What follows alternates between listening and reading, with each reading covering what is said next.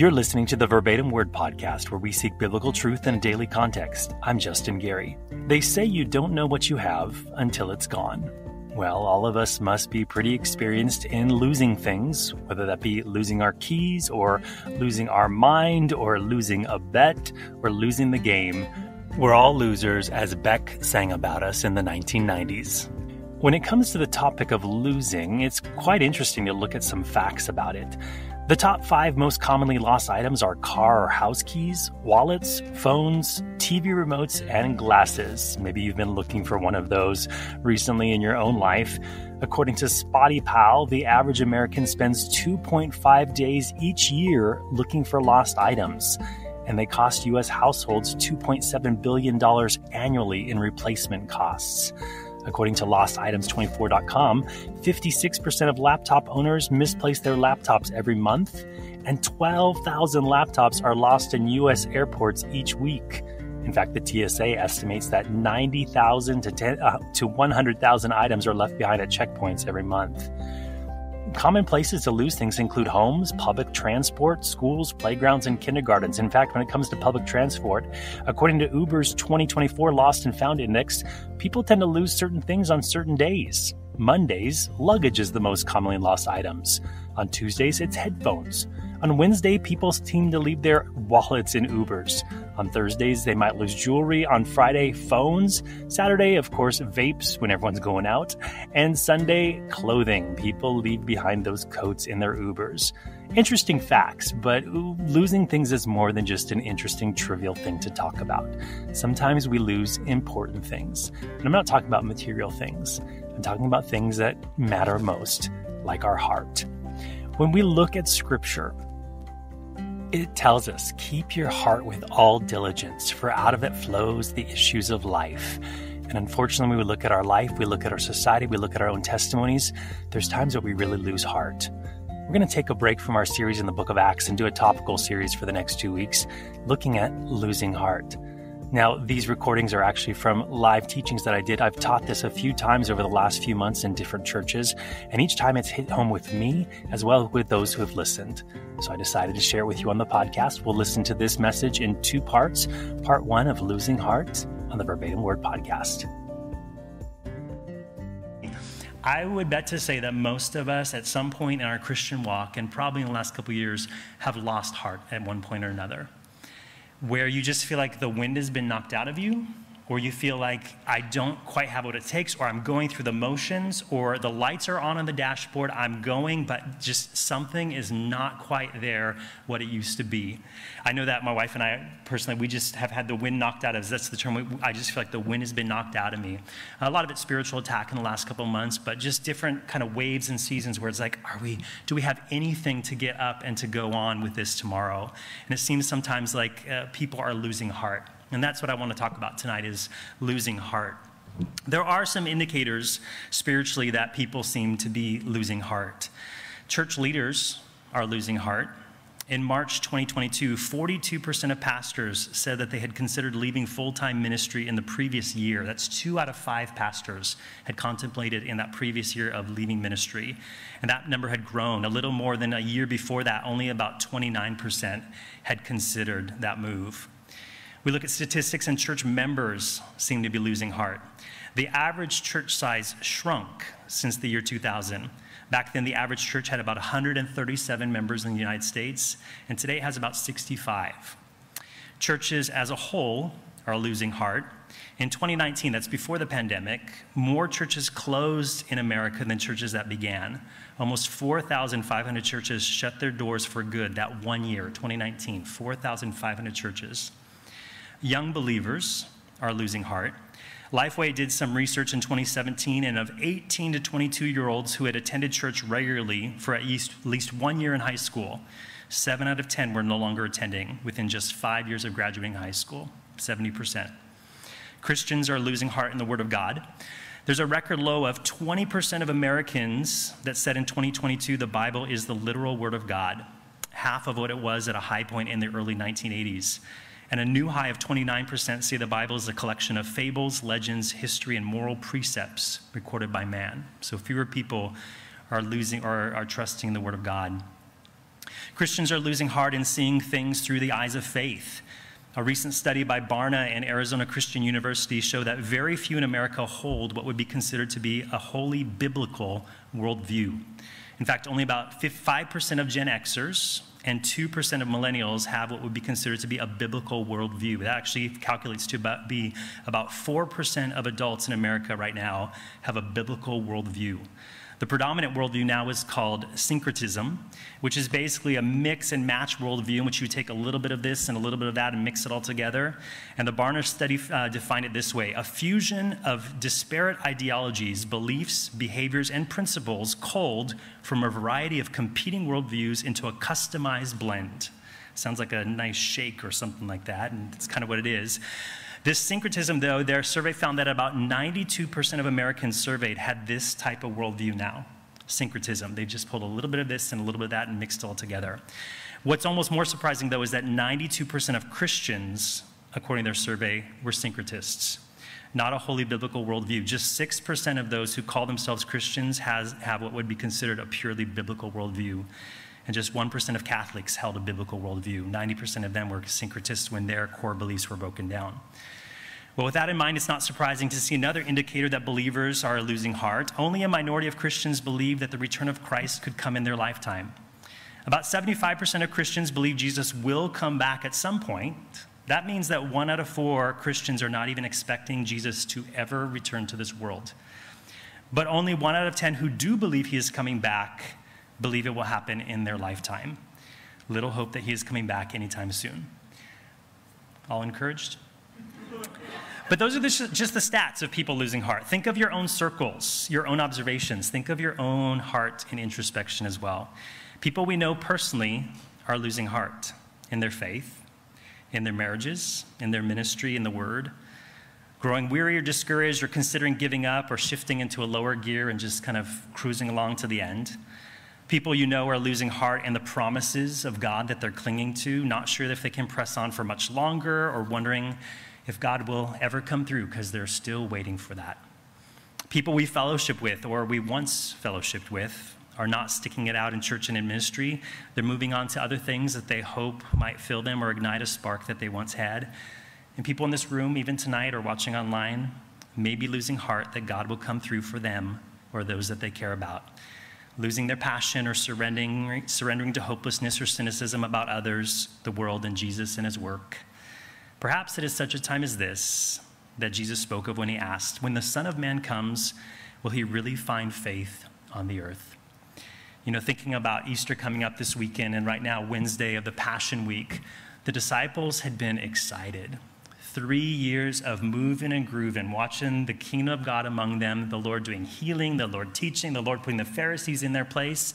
And yet Passion Week for them was a big week of losing heart. A lot of the expectations that they had of who Jesus was and what they felt he should be doing in their life, in their world, in their society, just kind of came crumbling down. And all of them felt the wind knocked out of them. They lost heart, at least temporarily. When the Son of Man comes, will he really find faith on the earth? There's a phrase repeated in the Greek a few times in the New Testament, and I want to look at that tonight, and it's the word ekakeo. In English, we say lose heart or weary. It's usually translated in the New Testament scriptures we have in English. This ekakeo, it implies to faint or to be wearied out or exhausted, and one word that comes out is utterly spiritless, and I like that last one, utterly spiritless, empty of spirit. It's the end of March, and it feels like we just celebrated Christmas, but Easter is here. And not too long ago, you drove around town, Christmas decorations all around, and those big blow-ups that people have on their front yards. Now, if you've never had a blow-up or seen one of those blow-ups up close, they're not inflatables like an inner tube where you blow it up and the air stays in. They've got a little fan on the back or on the underside, and you plug it in, and as you plug it in, then it starts to blow up, and Frosty appears on your lawn, or a big Santa Claus, or a Christmas tree, whatever you picked up at the dollar store or Walmart in the garden section. But these blow-ups will stay blown up and bring you Christmas cheer to all your friends and neighbors as long as that fan is blowing. I mentioned that my coworker and I, we help middle schoolers and high schoolers figure out what they want to be when they grow up, and we have basically a warehouse of almost this size, about 2/3 of this size, where we host groups coming on and off campus, and she's really into the holidays, and she likes to decorate I do not, so I let her have at it. And so she has slowly filled that place with inflatables for every different season. It starts around fall and pumpkins start coming out, and then they turn to jack-o'-lanterns, and then somehow the jack-o'-lanterns turn around so they look more Thanksgiving-y to get us through that season. And then once Thanksgiving, I usually set her dates when I allow her to put up the next season. I give a little bit of grace, but the week before Thanksgiving, I allow her to put up the Christmas ones, and it goes up. And you've got the 12-foot Christmas tree and the 12-foot snowman, and it looks like a winter wonderland. And when the school students come in, they think, great, it's Christmas in here. One of my favorite times of the day is 4 o'clock, because that's when we get off work. And I get to go over, and I've heard these fans buzzing all day. It's little white noise in the background, but it kind of gets under my skin a little bit all day. Zzz. At 4 o'clock, I get to go to the remote control, and I get to hit it, and suddenly it's quiet.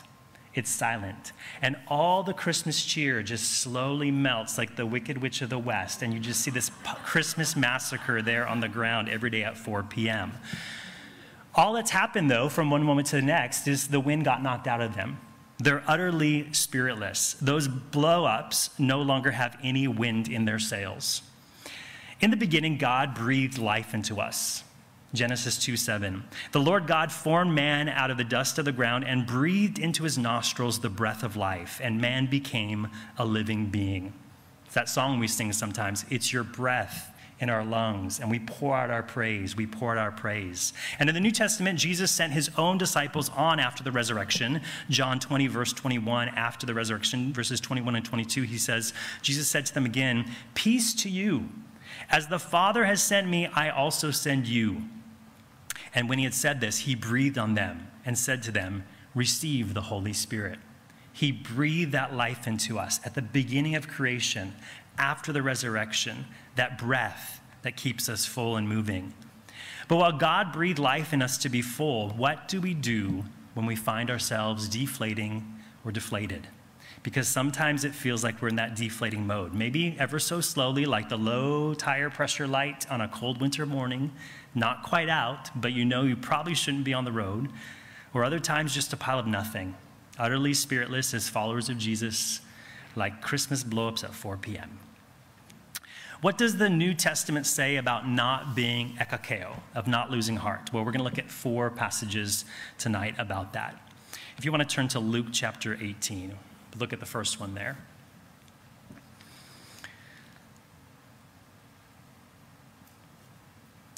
First of all, we can lose heart when we stare too long at the state of the world around us.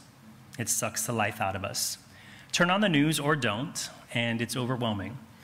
We took some middle school counselors with us to a conference a few months back, and they got to choose the different sessions that they went out to, the breakout sessions, and afterwards we got back together and debriefed. And when they came back, some of them went to this one called self-care. It was a workshop on self-care. And the big takeaway they all got was the speaker said, give yourselves 10 minutes a day max of watching the news. That's what they told these school counselors. Don't watch more than 10 minutes a day of news. And this self-care expert said, you are damaging yourself if you stare too long to get more of that into you, because this world can be a very discouraging place.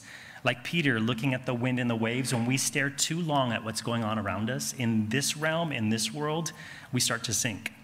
And Jesus told a parable about it, about not losing heart. If we look at Luke 18, verse 1, it says, then he spoke a parable to them that men always ought to pray and not lose heart. There's that word right there at the end of verse 1, ekakeo, to not lose heart, to be utterly spiritless. Now, if you take a look at this whole parable, let's read the next verses. He says we shouldn't lose heart, and he gave them this example in not losing heart. There was in a certain city a judge who did not fear God nor regard men. Now there was a widow in that city, and she came to him saying, get justice for me from my adversary. And he would not for a while, but afterward he said within himself, though I do not fear God nor regard man, yet because of this widow who troubles me, I will avenge her, lest by her continual coming she weary me. Then the Lord said, hear what the unjust judge said. And shall God not avenge his own elect who cry out day and night to him, though he bears long with them? I tell you that he will avenge them speedily. Nevertheless, when the Son of Man comes, will he really find faith on the earth? This is a parable of stark contrasts. It's how much more God will listen.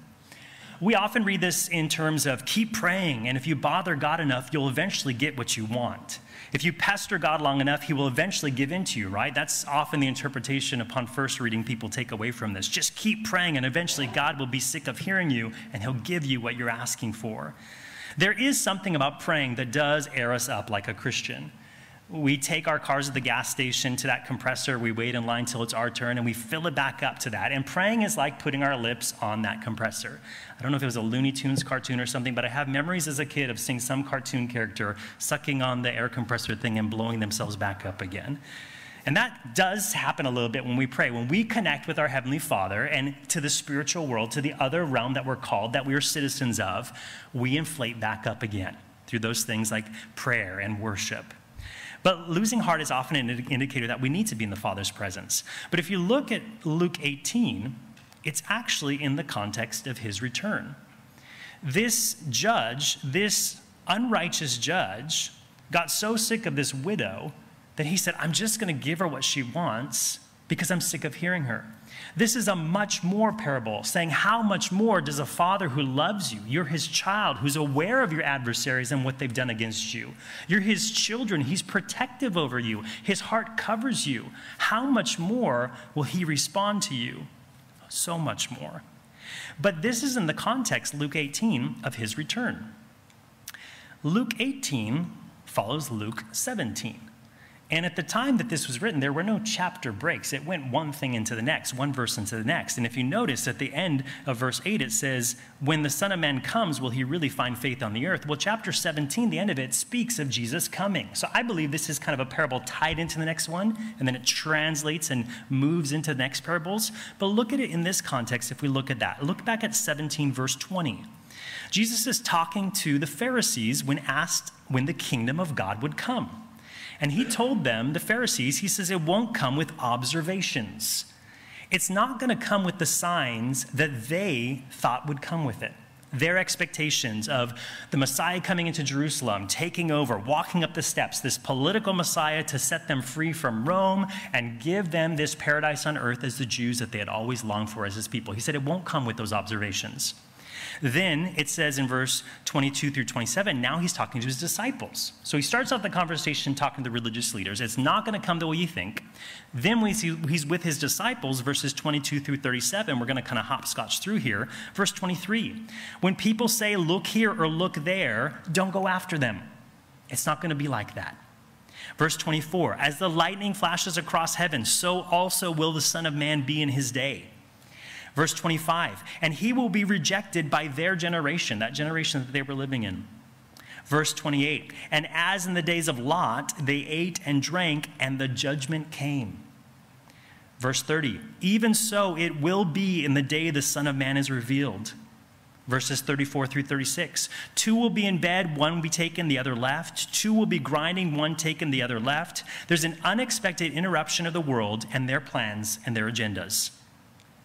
In talking about losing heart in context, Jesus was telling them that, first of all, he would come back. Don't lose heart. And second of all, they would not miss it. Don't lose heart.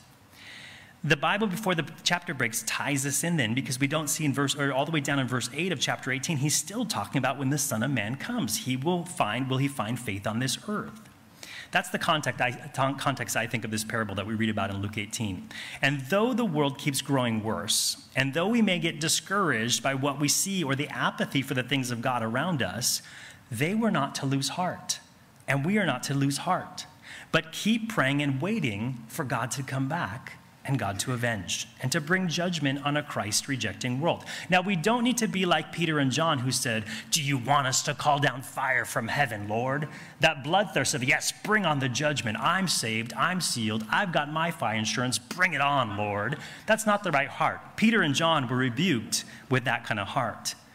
But the truth is, Jesus came the first time on a donkey, humble, to save the world.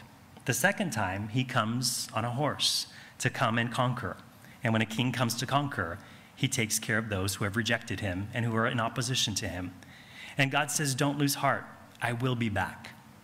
The psalmist in Psalm 73, a very famous psalm, he wondered what we often wonder. How are these bozos getting away with what they're getting away with, Lord? why aren't you doing something? Why aren't you stepping in? And the psalmist has a change of perspective, though. In Psalm 73, verse 17, it says, until I went into the sanctuary of God, then I understood their end. The psalmist needed that heavenly perspective. And when he saw it through God's lens, everything made sense. And this change of perspective brought a change of heart. At the end of Psalm 73, verses 25 and 26, whom have I in heaven but you? And there is nothing upon earth that I desire besides you. My flesh and my heart fail, but God is the strength of my heart and my portion forever. That psalmist stepped into a place where he could clearly see once again the throne room. And everything in this earth came back to perspective, and everything that was to come came back in perspective, and even his own sense of self came back in perspective, a sinner in need of grace. The parable in Luke 18 reminds us not to lose heart, but to continue looking to Jesus and trusting him to be perfect and righteous and just and fair, regardless of the circumstances of this world that we look around and see. There's a movie out right now. We just saw it the other day. My father-in-law invited us to go, and we saw it on Saturday. It's called The Ark and the Darkness. It's basically a 2-hour documentary about the flood, a biblical perspective on the floods. Really, really good. I think it's playing again April 1st. The Warren Theater is in Moore. If you're interested in seeing it, I'm sure it'll be online soon. But at one point that they made that really stuck out to me was that the world really denies the possibility of the flood. It's just, you're almost crazy if you think that biblically there could have been a flood and that that's all legitimate or that that's literal. And the point that they made in this movie is that if you can write off the flood, then you write off evidence in history of God's judgment upon the world. And if you can write off God judging the world once, then you will definitely ignore the coming judgment that the Bible speaks of. And so they were making a case as it's the spirit of the world. It wants everyone to deny the flood, because if you can deny it happened once with water, you will deny that it's going to happen again with the fire. God will avenge every adversary in his perfect timing. But for now, the work of the cross is available between his first coming and his second coming. And praise the Lord for that. Because if the Lord had come 5 years ago, or 10 years ago, or 20 years ago, or 30 years ago, if the Johns and the Jameses of those days say, call down the fire from heaven in those days, where would we be? It's God's kindness and his patience that leads us to repentance. Jesus has his perfect heart towards all these things, and we can lose our heart and get out of balance. We are to keep asking for the Lord to return and to come again. And in that, we will not lose heart. We're always to pray and not lose heart until then, even if it's taking longer than we anticipated. Peter wrote in his epistle, his second epistle, that scoffers would come in the last days saying, where is the promise of his coming? There are over 1,800 references in the Bible to Christ's return. There's more about the second coming of Christ than about his first coming. There's an 8-to-1 ratio in favor of Jesus' second coming. 17 books in the Old Testament reference it. 23 of 27 books in the New Testament talk of his return. 7 out of 10 chapters in the New Testament refer to him coming back. 70% of the chapters in the New Testament talk about Jesus coming back. And 1 out of every 30 verses in the New Testament teach us that he is coming again. In fact, the second coming is the most dominant subject in the New Testament other than salvation. And Jesus said more than 50 times to be ready for his return. So it doesn't surprise me with so many believers losing heart. I'm amazed at how many people are changing their thoughts on the return of Jesus Christ. I'm thankful to be part of Calvary Chapel, and historically, it's a distinctive of Calvary Chapel, was a premillennial, pre-tribulation view of the rapture of the church. Pastor Ken did a great job in Revelation of laying out that timeline. I think there are various views on how this might occur, and all feel that they have a biblical support for what they believe, and it's not an uncompromisable truth of the gospel, but I'm amazed at how many people are changing their thoughts on this. Some people think that we maybe in Calvary Chapel overemphasize it or talk about it too much, and we do talk a lot about it because we're excited about it. I'm a teacher, and I just got back this week from spring break, and I'm looking very forward to summer break. Counting down the weeks, counting down the days. Summer break motivates me. It gets me going through today because I know that I have an end in sight. So why am I not talking about summer break with my students every day? How many days left? How many weeks left? I've got 5 more days than you. All right, I can hang on for that. And we're excited together because we're looking forward to that. So why wouldn't I talk about Jesus coming back? It's better than summer break. Paul even told the Thessalonians to encourage one another with those words, the thought that Jesus is coming back. We're not to lose heart, but to keep praying and waiting and expecting and proclaiming the message of Jesus, his first coming until that second coming comes. Well, there you go. We can lose heart when we lose sight of the fact that Jesus promised us that he would come back for us. You know, Scripture is full of God revealing himself to us as a God who seeks and saves that which is lost. In fact, Luke chapter 15, there's an entire chapter devoted to it. We see the parable of the lost sheep, where the 99 sheep were safe and one sheep was lost, and the shepherd left the 99 to find the one that was lost. There's a parable of the lost coin, where the woman lost one of her 10 coins. She still had 9, but one was lost, and she swept the whole house and put it in order until she found that one lost coin. And then there's the parable of the lost son, where the son went away in rebellious, wild living to a faraway country, but the father continually scanned the horizon, hoping that that son would return. You know, in each of those stories of things that were lost, we see a different reason for something being lost. The first with the sheep, well, it was the sheep's nature. Just by nature, that sheep was lost.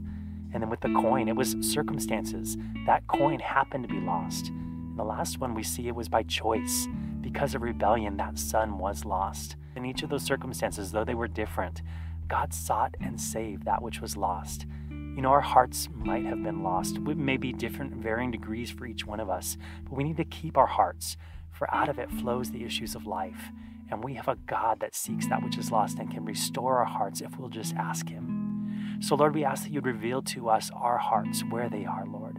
And for whatever reason they may be lost, whatever degree they might be lost in, Lord, we ask that you would reveal that to us and that you would show us, Lord, and that you would bring us back to finding our hearts once again. God, set our eyes upon you. May we not be distracted by the things of this world, but may we focus on you, Lord, and the things that are most important, the things that are eternal. We pray these things in Jesus' name. Amen. Check back in next week for part 2 of Losing Heart on the Verbatim Word podcast. Have a blessed week.